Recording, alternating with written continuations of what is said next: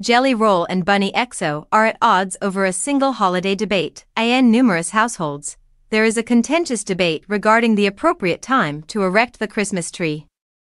The day following Thanksgiving is the preferred time for some to decorate the corridors and living rooms, while others prefer to wait until mid-December.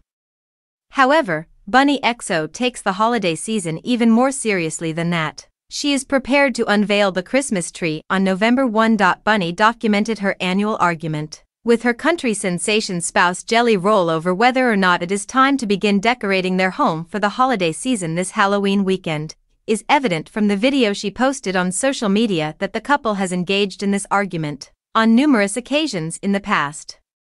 This year, it is all but certain that one of them will emerge victorious. Did you observe that I am sporting my mistletoe shirt and Christmas trousers on Halloween?